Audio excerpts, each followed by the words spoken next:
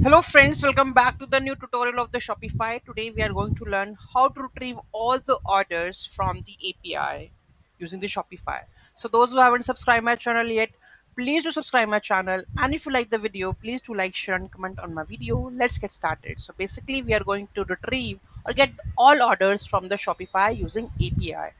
So let's see how we're going to do that. So this is your Shopify domain that you have to add, that is store URL, admin API 2024. This is the API version, and orders.json. Copy this, put this as token, and this is the get API. Okay, here in the postman.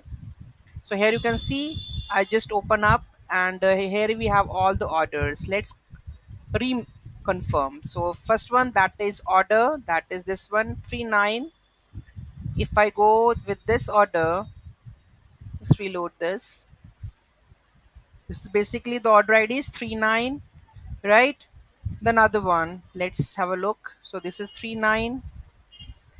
Next we have a 607.